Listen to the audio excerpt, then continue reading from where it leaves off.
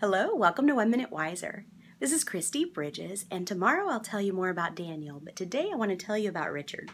My husband is a genius. Yesterday, I was running errands and not finding what I was looking for, and the heat and the GPS sending me in wrong directions was adding to my irritation until I think at one point I screamed at the GPS, and I said, "Lord, what is wrong with me? This is ridiculous." But I still felt aggravated. And when I got home, I told my husband about it, and then I added in something he had done that was annoying me. It wouldn't normally have bothered me, and it was totally within his right, but it was one more thing on the pile. So he sat there and read, and I shopped online for the things I couldn't find. And then at one point, he put on his swim trunks and said, "Hey, let's go play in the pool." Totally out of character for him, but it's something I love. And so we went out and had a good time. We laughed. He was affectionate. He was playful. It was so much fun.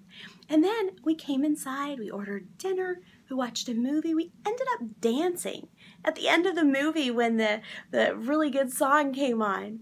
So he said, "You know, when you got on to me, I felt like fighting back."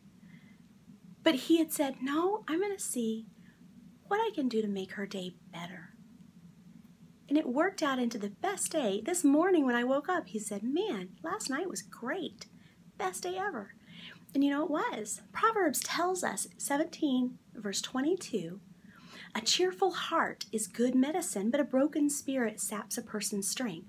We are perfectly capable of breaking each other's spirits by fighting. We know exactly where to hit, but we don't, and he didn't.